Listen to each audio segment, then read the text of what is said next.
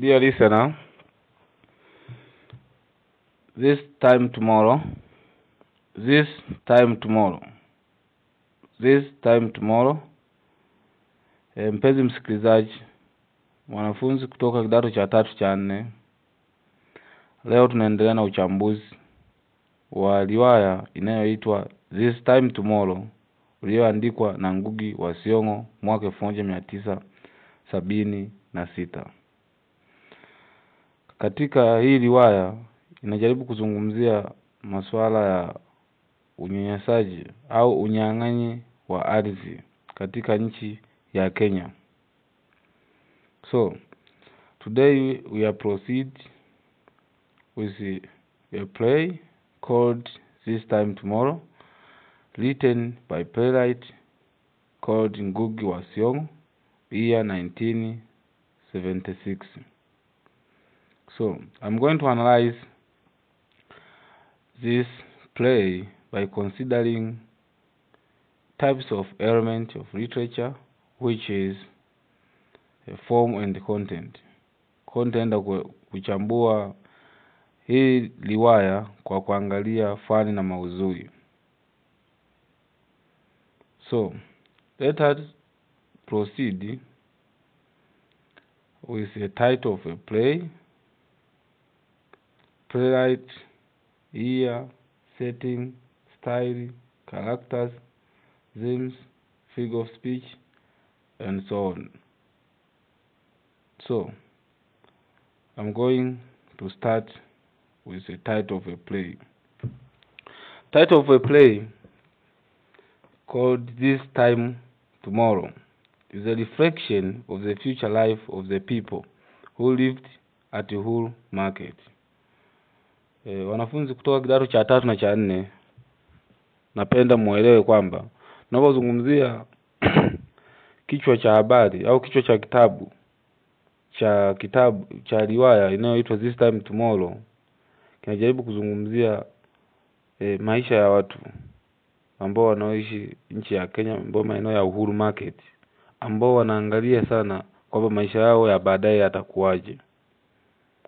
So in the title of a play, This Time Tomorrow, we are consider by looking some of characters who give a title of a play. So the first in Jago is asking herself, where shall I be this time tomorrow? This show has state of disappointment when the city council decide to demolish their slum. She says nowhere to go. Tunaangalia mhusika kabisa ambaye ndo ametupa title ya riwaya ambayo This Time Tomorrow, ambaye ni Njago. Njago alikuwa anazungumzia, anaulizia kwamba where shall I be this time tomorrow.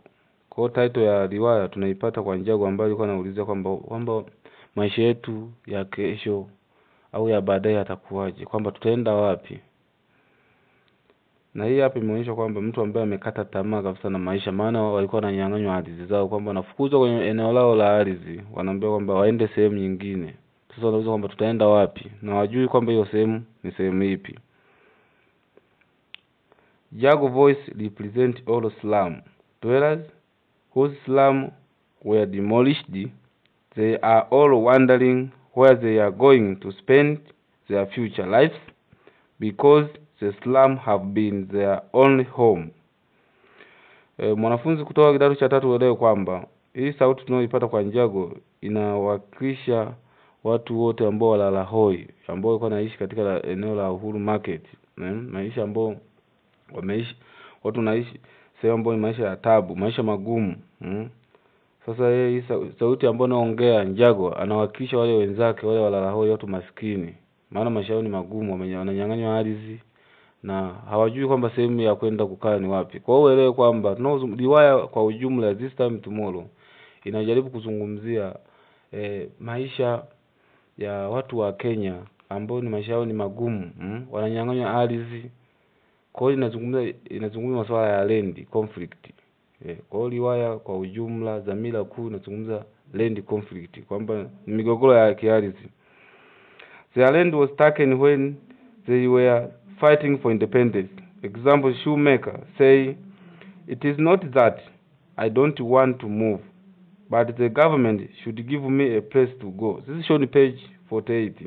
Sasa tunaanza kuangalia hapa nanili ardhi ambapo tunaona kwamba watu walikuwa wanapigania walikuwa wanapigania ardhi zao. Ndio maana ukiangalia hapa hii riwaya imeandikwa baada ya uhuru miaka 76 ambayo ilikuwa inajaribu watu walikuwa wanapigania ardhi zao. Ndio maana kumbuke kwamba hii riwaya inatupa mrejesho wa miaka ya nyuma kabisa, kipindi cha Mau Mau miaka 1952 hadi 1959. Mau Mau, nchi ya Kenya, ilikuwa inapigania uhuru wake, pamoja na sana sana upande wa ardhi. Watu wanataka wapate ardhi zao ziwe huru. Ndio maana ukiangalia hapa watu walikuwa wanapigania. Huyu tunaangalia mhusika anaitwa Shumeka. Huyu ni fundi viatu ambaye alijaribu kusema kwamba it is not that I don't want to move, but the government should give me a place to go. This is shown page 48. Tunaangalia katika ukurasa wa 48. Huyu Shumeka fundi viatu, yeye alikuwa anaonyesha kwamba ni mtu ambaye anapingana, anakataa kuondoka katika eneo lake. Ana kwamba sasa serikali basi ituambie kwamba au itupeleke sehemu ambapo tutaenda kuishi. So hii ilikuwa ni sehemu ya title of the play ambayo inaangalia ni kichwa cha riwaya yetu, ambayo inajaribu kuzungumzia masuala ya land conflict, yani migogoro ya kiardhi mwanzo mpaka mwisho. Watu wananyang'anywa maeneo yao, wanapigania maeneo yao kwamba yasije yakanyang'anywa. Kwa mwanafunzi kutoka kidato cha 3 uelewe kwamba tunazungumza title of a play, tunazungumza kwamba ni kichwa kichwa cha kitabu kwamba kina reflect, na kweli kichwa cha kitabu kinahusiana na vitu ambavyo vilivyomo ndani ya kitabu. Mimi nayekupa hii story au nayechambua hii story naitwa Mwalimu Karigo Njige, mwalimu wa fasihi ya Kiingereza. So let us look playwright. Tunapozungumza playwright tunazungumza kwamba huyu ni mwandishi, mwandishi wa riwaya. Playwright ni mwandishi wa riwaya. Mwandishi wa riwaya anaitwa Ngugi wa Thiong'o. Tunafahamu kwamba ni Ngugi wa Thiong'o. Huyu ni mtu wa Kenya. Na tunafahamu kwamba Ngugi wa Thiong'o amezaliwa mwaka 1938, ambaye na yeye ameanza kazi zake za uandishi mwaka 1962, na alianza na play inaitwa Black Hermit na Muelewe. Lakini baadaye akaja kuandika 1964 novel yake ya kwanza ambayo inaitwa Weep Not Child. Mwaka 65 aliandika novel nyingine inaitwa The River Between, na mwaka wa 67 aliandika novel nyingine inaitwa A Grain of Wheat. Kwa ukiangalia vitabu vyake amejaribu kuandika, mfano this time tomorrow imeandikwa miaka ya 70. This time imeandikwa miaka ya 70. Kwa sasa tuangalie kwamba huyu mwandishi playwright Ngugi wa Thiong'o amejaribu kuandika kazi zake nyingi sana zinahusiana masuala ya ardhi pamoja na dini, ambao watu wananyang'anywa ardhi zao, na watu walikuja wengine wazungu walikuja kwa njia ya dini kunyang'anya ardhi yao. Na tufahamu kwamba tunazungumza mwaka hii riwaya imeandikwa miaka ya 70, 1970, ambayo inajaribu kuzungumza masuala ya ardhi. So let us look on setting. We know that is the area where a story take place. Tunaangalia ni sehemu ambayo kisa cha story kinazungumzia. The setting is Kenya after independence. The specific setting is the Uhuru Market in Nairobi City.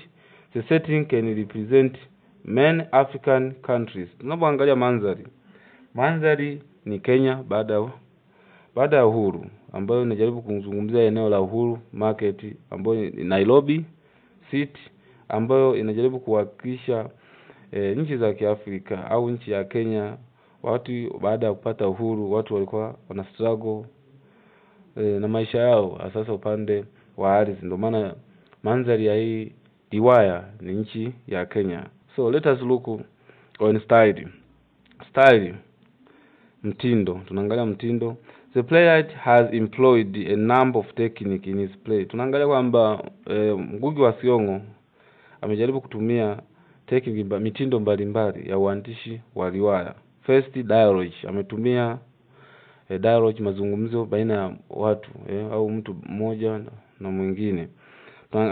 Also use flashback when Tin Smith narrate his past life before independence.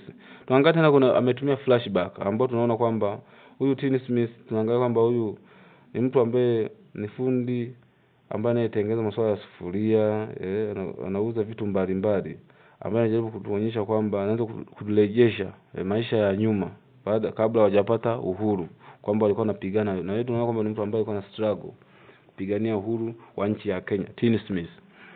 Also, Ngugi used the use of song which the freedom fighter sing.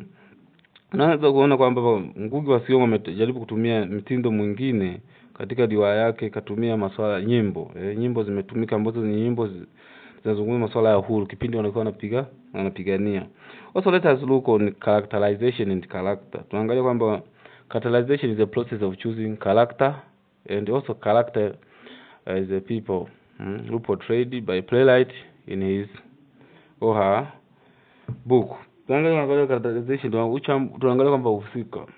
Characterization tunazungumza kwamba ni ile kitendo cha mwandishi mwenyewe kuchagua wahusika kwamba ni wapi awatumie, na character tunaangalia kwamba hao ni watu ambao waliotumia na mwandishi ndani ya kitabu kuonyesha au kufikisha ujumbe kwa hadhira. So the first character, Njango.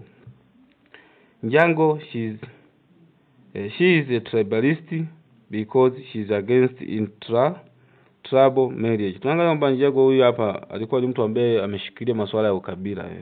Ukabila ameushikilia sana kwa sababu yeye alikuwa yuko tofauti kabisa na masuala ya kwamba mtoto wake aolewe na kabila jingine.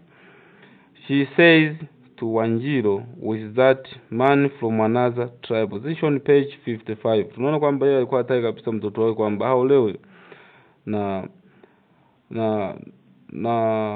mtu mwingine kutoka kabila jingine, na hii imeonyeshwa katika ukurasa wa 55. She is a poor slum dweller because she sleep on floor with her daughter. Tukimwangalia tena Njango ni mtu ambaye ni maskini, ambaye anawakilisha watu ambao ni walala hoi, watu ambao maisha ya duni, kwa sababu yeye tunaona kwamba alikuwa analala chini, alikuwa analalia sandarusi, mifuko chini pamoja na mtoto wake. Kwa hiyo tunaona kwamba Njango ni mtu ambaye ni maskini, katokea maisha yake ni magumu. She is a widow. Her husband was captured and shot like a dog by the white men. Tunaona kwamba ni mjane. Njango ni mjane kwa sababu mume wake alikamatwa na wakoloni kipindi walikuwa wanapigania masuala ya ardhi. Kwa hiyo mume wake alikuwa against na kunyang'anya na ardhi zake, lakini wazungu wa koloni mabeberu walimuua kwa risasi. Kwa hiyo Njango akabaki mjane. She's a pet businessman. She's a pet business woman. She's selling soup to slum dweller. As one of her custom comment, give me mug of soup. You got to be taught to live in this market. This is on page 45. Tunaona kwamba Njango ni mwanamke ambaye anajishughulisha na masuala ya biashara. Ni mfanya biashara huyu mama, kwa sababu alikuwa anauza supu katika maeneo ambayo ni walahoi wenzake, maisha ambao watu ambao wanaishi maisha ya duni. Yeye alikuwa anajishughulisha na masuala ya supu. Kwa hiyo ni mpambanaji, ni mama ambaye anayefanya biashara. Na hapa tunaona katika ukurasa wa 45 pale mtu anaposema give me mug of soup, na mtu anaagiza supu apewe. Also, she is hard worker mother. Kwa ni mama ambaye ni mpambanaji, mchapakazi. She is a traditionalist. Ni mtu ambaye ameshikilia masuala ya kimila. She then Wanjiro to marry a man from another tribe. Kwa sababu ameshikilia masuala ya mila, ndio maana mtoto wake Wanjiro alikuwa hataki aolewe na mtu mwingine kutoka kabila jingine. My name is teacher Kaliko Doto Njige. Kwa majina naitwa mwalimu Kaliko Doto Njige. Also, let us look a second character called Wanjiro. She is lazy and stubborn. She like good life but does not want to work hard. Tunaangalia kwamba mhusika mwingine wa pili anaitwa Wanjiro. Wanjiro kwamba huyu ni mtoto wa Njango ambaye ni mvivu na ni msumbufu katika familia yao, maana yeye anapenda maisha mazuri lakini kazi hapendi. She has true love despite warning from her mother that she should stay away from Asinjo because she cannot marry a man from another tribe. Tunaweza kuona nanili Wanjiro ni mtoto ambaye ana mapenzi mema kwa mama yake, maana alikuwa anatii maneno aliyokuwa anaambiwa na mama yake kwamba usije ukaolewa na mwanaume kutoka kabila jingine. Also, she ran away from problem. Wanjiro believes that running away from problem is a way of solving problem. She ran away with Asinjo as a way of avoiding his poor condition at home. Hapa tunaona katika mwisho wa kitabu kabisa tunaona kwamba Wanjiro baadaye alikimbia tatizo ambaye tatizo lenyewe yeye alikuwa tatizo la umaskini. Kwa hiyo kabidi aende kwa Asinjo ambaye ni mpenzi wake kwa ajili ya kwenda kuishi naye pamoja, kwa sababu maisha alishindwa kuvumilia maisha magumu katika nyumbani kwao. Kwa kabidi aende akaolewe na Asinjo ambaye ni mtu kutoka kabila jingine. Also she say we look on page 55 when Asinjo says his mother says that she say to her mother, I'm going with him. You are old. You don't know the way of the world or the need of young men. This is on page 55. Hapo tunaona kwamba Wanjiro anamwambia mama yake Njango kwamba acha mimi niondoke niende kwa Asinjo, maana wewe hutaki kubadilika au endani na dunia jinsi inavyoenda. Also, she is a victim of woman discrimination. She is not sent to school, but her mother was sent to their uncle to attend school. She complained that, when is my brother? You sent him to my uncle in the country so that he might attend school me. You kept her to work for you. This is on page 39. Hapo tunaanza kuona kwamba huyu ni muhanga, muhanga ambaye tunazungumza ni mwanamke ambaye ni binti ambaye anaonekana kwamba ananyanyaswa kwa sababu alikuwa hajapelekwa hata shule, lakini kaka yake alikuwa amepelekwa shule. Hapo tunaona kwamba ni unyanyasaji wa kijinsia kwamba yeye hajapelekwa shule lakini kaka yake amepelekwa shule. Ndio maana tunaona katika ukurasa wa 39 ya Wanjiro yeye alikuwa anasema kwamba, where is my brother? You sent him to my uncle in the country so that he might attend school. Me you kept here to work for you. Na hapo tunaona kwamba alikuwa analalamika sana huyu Wanjiro maana hajapelekwa shule.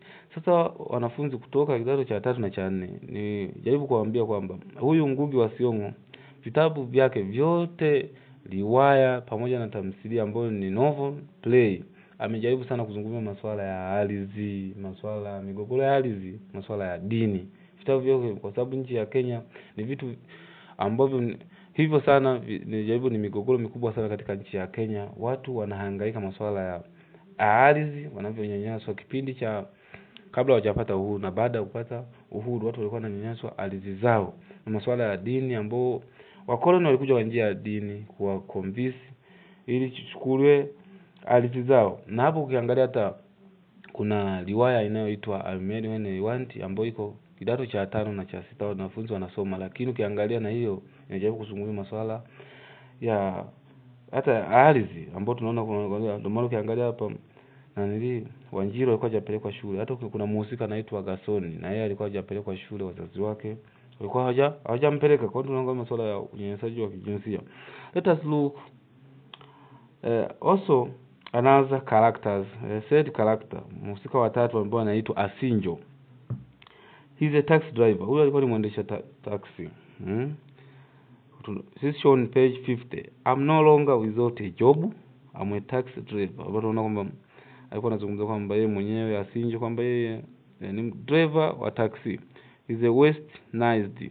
He commented that Njango is only an old woman who does know the way of the world or the need of young man. Hapo tunaona kwamba ni kijana, Asinjo ni kijana ambaye ameelimika, ambaye ameadapt, ameiga maisha ya Ulaya, maisha ya nje, kwa ni kijana wa kisasa. Hapo tunaanza kujiona kwamba dhamira inaitwa modernity, maisha ya kisasa. He elopes with Wanjiro. Final Wanjiro leave her alone mother and go to live with Asinjo. Hapo tunaona kuanza kwamba baadaye sasa Asinjo alikuwa wanapendana na Wanjiro. Kwa maana tunaona kwamba baadaye Wanjiro alimkimbia mama yake akaenda kwa Sinjo kuishi kwanza maisha yao. He has true love for Wanjiru. Alikuwa ana mapenzi mazuri, mapenzi mema kwa Wanjiru. He is an agent for change. Alikuwa ni kijana ambaye anajaribu kuibadilisha jamii. Jamii, alikuwa lengo la kujamii. Also let us look another characters, fourth character. Mhusika wa 4 anaitwa Stranger. Huyu ni mgeni, Stranger. He is against oppression, humiliation and exploitation. He is using his intellect to help the slum dweller, but later arrested by the police. Hapa tunaanza kwamba Stranger huyu ni mgeni ambaye alikuwa anajaribu kuikomboa jamii ya Kenya, ambaye alikuwa against na masuala ya unyanyasaji. Unyanyasaji, ndio maana yeye alijaribu kupigania kuwasaidia au slum dweller, lakini baadaye kaja kuonyeshwa alikamatwa na polisi. Maana alikuwa ameitisha kwenye mkutano, amekaa kwenye mkutano, lakini wale walipojitokeza mapolisi, wananchi walikimbia, kwa akawa amebaki peke yake. Baadaye akawa amekamatwa na polisi. He is betrayed by the slum dweller. When the police appear at the meeting ground, all the slum dweller run away, leaving him alone to be arrested by the police. Ndio kama nilivyosema mwanzo kwamba alisalitiwa na wananchi, ambao ni slum dweller walimsaliti pale walipoonekana polisi wamekuja ile eneo walikuwa wameitisha mkutano wao, lakini akakamatwa na polisi. Huyo anaitwa ni Stranger. He believe in unity and not in magic power. Tunaweza kuangalia kwamba huyu Stranger ni mtu ambaye alikuwa anaamini katika masuala ya umoja, alikuwa anaamini katika nguvu za giza. Yeye alikuwa anaamini umoja, tukiungana tutashinda matatizo yetu. Also let us look at another character called Shoemaker. Huyu ni mfundi viatu, Shoemaker. He is a slum dweller. Na yeye alikuwa ni mtu ambaye ni mlala hoi. The land was taken and he had no job. Ardhi yake ilichukuliwa na alikuwa hana kazi yoyote. He is illiterate. He is unable to tell his age. Ni mtu ambaye hajasoma. Shoemaker huyu ni mtu alikuwa hajasoma, alikuwa hawezi alikuwa hajui hata umri wake. He is an ex-freedom fighter and active member of the ruling party. Alikuwa ni mtu ambaye alikuwa ni mpambanaji. Huyo alipambana katika kupigania uhuru wa nchi ya Kenya. He is a shoemaker. Alikuwa ni fundi viatu. Also let us look another characters called Tin Smith. He work as Tin Smith. Huyo alikuwa ni naye mtu ambaye ni mpambanaji, anatengeneza vitu mbalimbali, mikate, panga, majembe, vitu mbalimbali. He is illiterate. Naye alikuwa hajui kusoma, hata umri wake alikuwa hujui. He has done many jobs during the war of independence and after it. Huyu Tin Smith alikuwa ni mtu ambaye alikuwa anafanya kazi mbalimbali. Hata kipindi cha vita yeye alikuwa anapika chakula na vitu mbalimbali kwa ajili kipindi cha watu wanapigania uhuru wa Kenya. He is among the poor slum dweller. Naye alikuwa ni mtu ambaye mlala hoi, anaishi maisha yake ni magumu. Kuna wahusika mwingine ambao ni Thiong'o, hao ni mapolisi. Hao ni Thiong'o ni mapolisi ambao walikuwa wanakamata, ambao walikuwa upande wa koloni, walikuwa wanakamata wananchi katika hao tunaitwa slum dweller. Mpenzi msikilizaji, wanafunzi kutoka kidato cha 3, uelewe kwamba tunapozungumzia hii riwaya ya This Time Tomorrow inajaribu kuzungumzia masuala ya ardhi katika nchi ya Kenya. Watu walinyang'anywa ardhi zao, kwa maisha yao yalikuwa ni magumu. Ndio maana tunaweza kumuona mhusika anaitwa Njango, alikuwa anasema kwamba where I will be live this time tomorrow. Kwamba alikuwa anauliza kwamba tunaenda kuishi wapi? Maisha yetu ya baadaye yatakuwaje? Tumenyang'anywa ardhi zetu, maisha yamekuwa magumu. Na serikali sasa ituonyeshe kwamba wapi tutaenda. Ndio maana tunaweza kuona kwamba Shoemaker alijaribu naye kuwa against na unyanyasaji wa ardhi. Yeye akasema kwamba basi serikali tuonyeshe wapi sehemu tutaenda kuishi. Kwa hiyo muelewe kwamba This Time Tomorrow inazungumzia masuala ya ardhi, land conflict. Kwa hiyo muelewe kwamba inajaribu kuzungumzia masuala ya land conflict ambayo serikali kama serikali yenyewe ikaanza kujaribu kunyang'anya ardhi. Ndio maana wakati wa ukoloni watu wa Kenya walikuwa wananyang'anywa ardhi na wakoloni, na wakati tena walipopata uhuru, lakini kitendo cha unyang'anyi wa ardhi ukawa umeendelea. Kwa maana Ngugi wa Thiong'o aliandika hii riwaya yake miaka ya 70 kujaribu kuzungumzia masuala ya ardhi. So let us look another element of literature, a plot. Wapenzi wanafunzi kutoka kidato cha 3, tuangalie upande wa plot, mpangilio wa matukio, kwamba plot is an arrangement of an event in a literary work. The whole play is organized in only one act. The scene break by conversation between journalist and the editor who are typing an article. The journalist finished typing and read it. He explained how the whole incident took place, where the city council warriors demolished the slum at the shanty town near the country bus terminus. The place is usually a busy place, but on that day nobody was seen. This was a clean that seat campaign. Hapa tunaanza kuangalia mpangilio wa matukio kwamba imepangiliwa katika tendo moja. Yaani mwanzo hii riwaya yenyewe imejaribu kuunganishwa kwenye tendo moja, one act. Ina tendo moja mwanzo mpaka mwisho, lakini imevunjwa na sini mbali. Lakini sasa katika mpangilio wa matukio tunajaribu kuelezewa na waandishi wa habari ambao ni pamoja na editor ambao wanajaribu kuonyesha matukio mwanzo mpaka mwisho, kwamba hawa journalisti ndio wanaotupa taarifa, ndio hawa waandishi wa habari wanaojaribu kufanya uchunguzi katika eneo la Uhuru Market, ndio wanajaribu kuelezea. Ndio maana mwandishi Ngugi wa Thiong'o alivyopangilia matukio yake amejaribu kutumia hawa journalisti, waandishi wa habari, kuelezea tukio au mkasa wa maisha magumu katika eneo la Uhuru Market. Sasa tuangalie kwamba journalist ameanza kutuambia na nini. We are told the life of Thiong'o family very poor. Tunajaribu kuambia kwamba majournalisti wanatuambia kwamba jaribu kuangazia maisha magumu katika familia ya Thiong'o. The journalist continue with narration as people begin wake up. Tunajaribu kuanza kuonyesha kwamba majournalisti wanajaribu kuendelea kutupa story kuhusu maisha ya watu, slum dwellers, ambao mwanzo kabisa wamesha wake up, na mwanzo tunajaribu kuonyesha kwamba jinsi watu wanavyo struggle na maisha yao. The journalist continues narrating that as the day broke, people began engage in their daily activity. Wanaendelea kutupa story kwamba watu wanajihusisha na shughuli mbalimbali katika eneo la Uhuru Market, au tunasema slum dwellers. The journalist come in and take some photo and begin interview people to get their view on the story. Hapa tunaanza kuona kwamba waandishi wa habari wanajaribu kuendelea kuchukua taarifa mbalimbali pamoja na picha, kuwauliza watu kuhusu maisha yao yakoje. Plot focus on life on slum dweller, where journalists narrate the story of the people. Tunaanza kujaribu kuona kwamba waandishi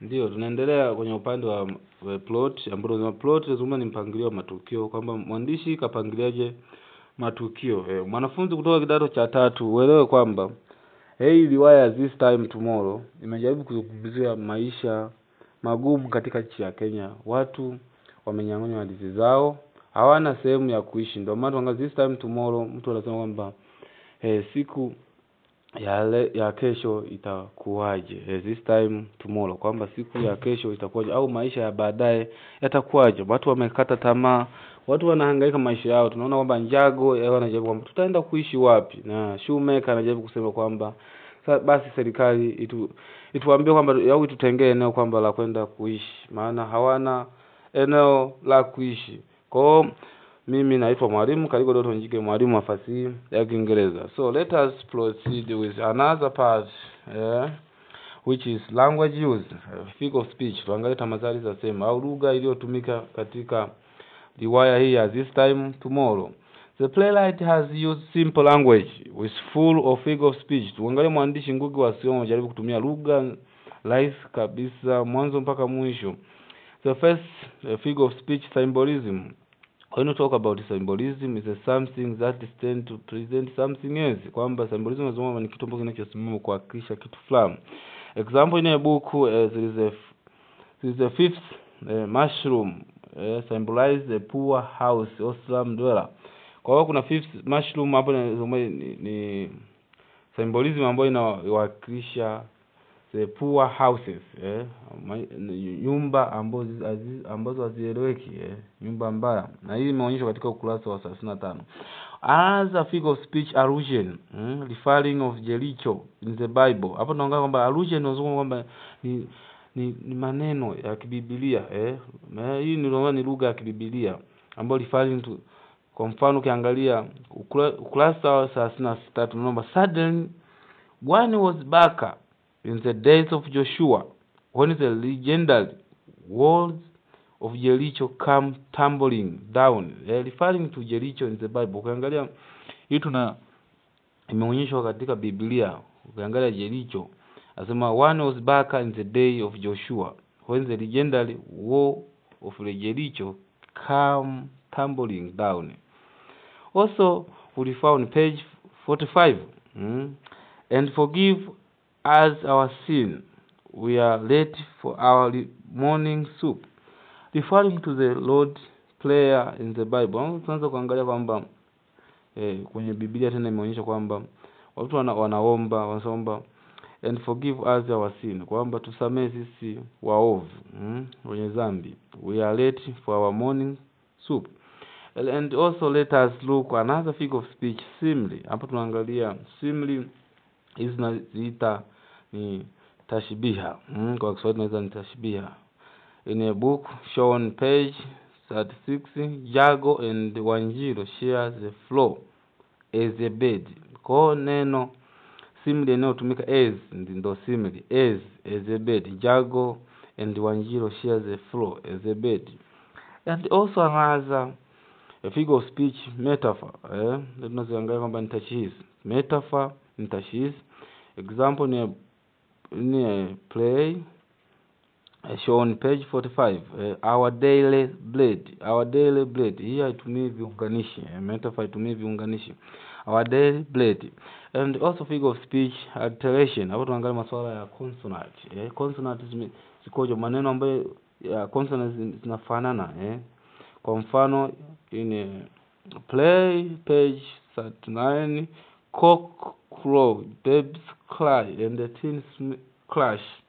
Cock crow, babes cry and teens clash. Kwa neno C ambapo cock crow yani C ile iliyotumia consonant ya mwanzo kabisa C zinafuatana, cock crow C na C nyingine cry and the clash. C zimetumia katika ukurasa wa 39. Another figure of speech, imagery, ambayo tunaongelea kwamba ni lugha ya taswira. Sasa mtu ambaye ana lugha ya taswira, a smooth skin, this shown page 41, smooth skin. Hapo tunaangalia kwamba ngozi laini, ambayo tunatumia smooth skin. And also figure of speech, saying, misemo. Example ni play shown page 37, you sleep good sleep. Hapo msemo ambao unaonyesha kwamba you sleep good sleep. Huu ni msemo. And also figure of speech, personification. Hapo tunaweza kwamba kitu kinapewa sifa ambayo binadamu anaifanya. Kwa mfano the village was walking up, this is on page 39, the village was walking up. Kwa mfano kwa kweli kwanza kufikiria kwamba kijiji kiliamka. Kwa hiyo ni kitu ambacho haiwezekani kwamba kijiji hakina uwezo wa kufanya kama binadamu. Kwa maana ukurasa wa 36 anasema kwamba the village was walking up. Kwa ni kitu ni personification. Na kitu kingine, long live Uhuru Market, long live market, long live Uhuru Market, kwamba ile neno la soko kwamba long live kidumu, long live Uhuru Market, long live market. This is shown page 49 ukurasa wa 39. Hizo ni personification. So dear listener, a student from form 3 and form 4, let us look another element of literature, themes. Tuangalie dhamira katika riwaya ya This Time Tomorrow. The main themes, land and nation. Dhamira kubwa kabisa katika hii riwaya ni land alienation, unyanyasaji wa ardhi. Watu walikuwa wananyang'anywa ardhi. Land alienation during colonialism and after independence.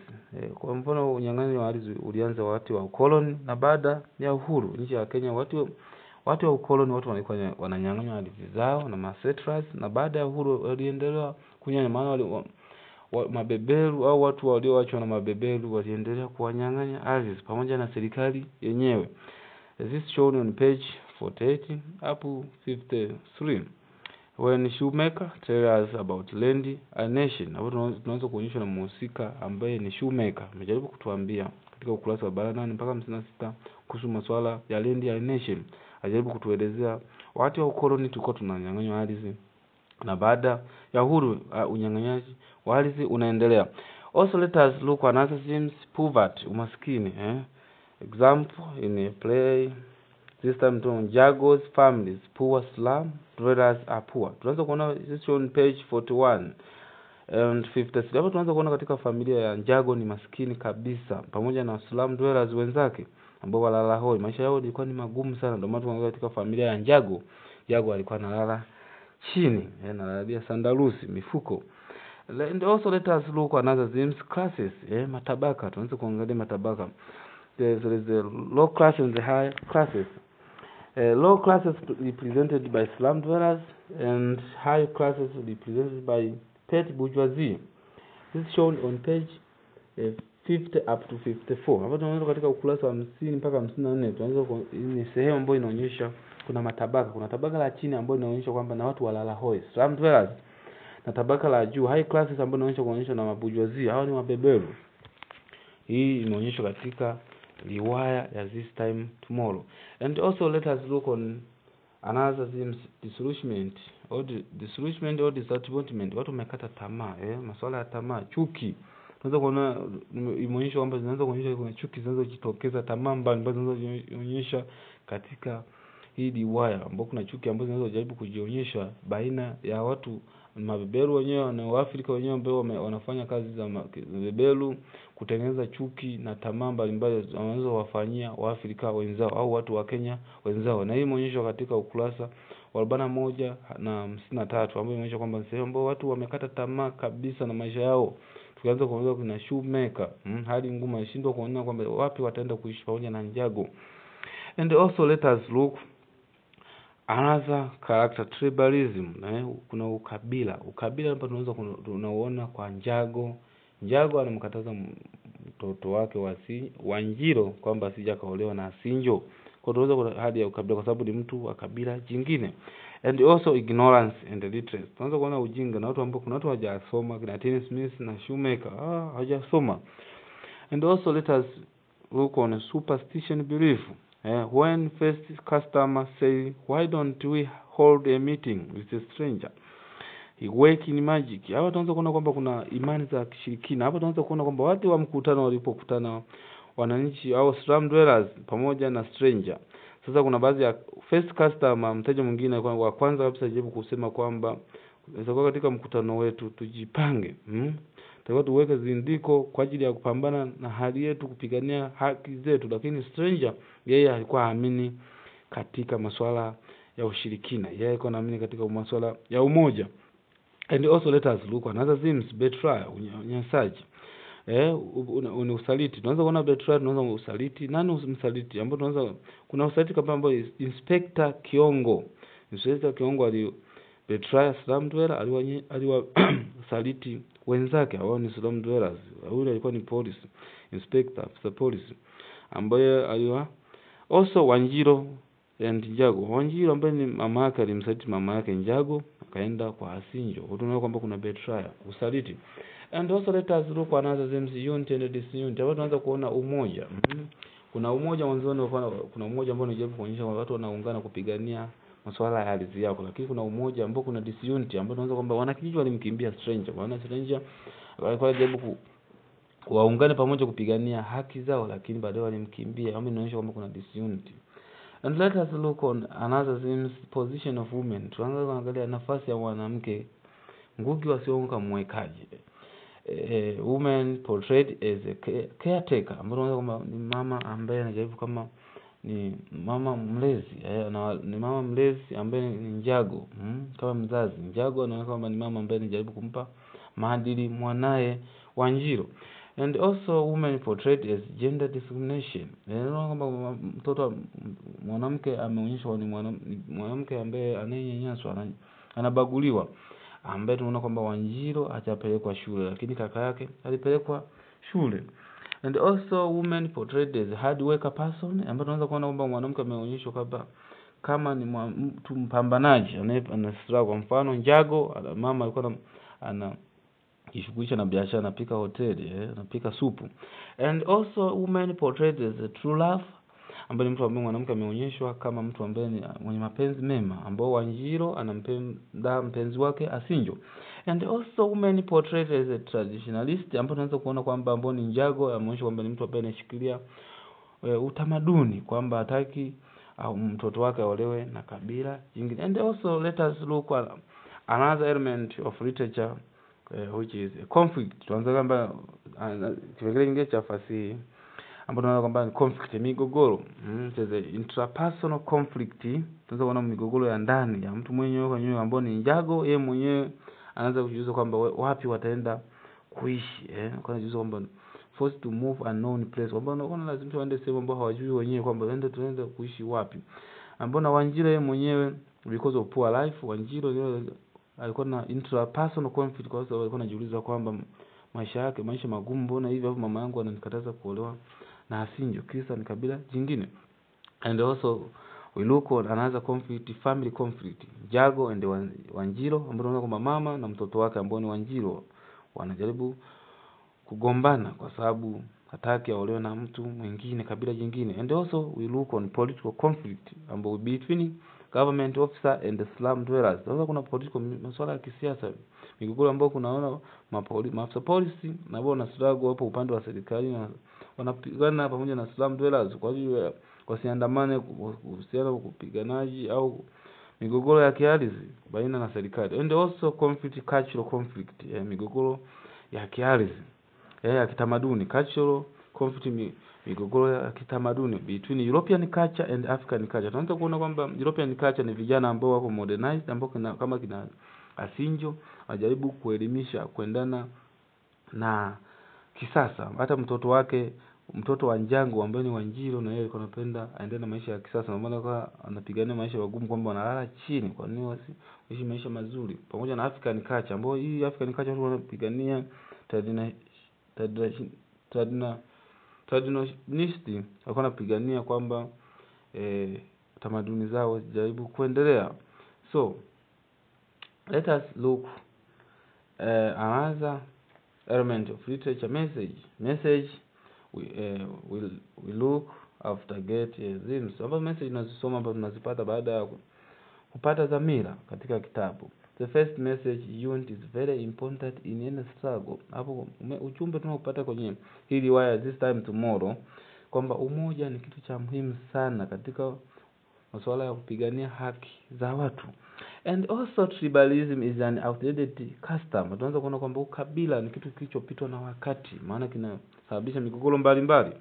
And also another message, both boys and girls should be give equal right to education. Tunaanza kuona kwamba jinsia zote mbili, wanawake na wanaume, kwamba lazima wawe na haki sawa ya kwenda shule.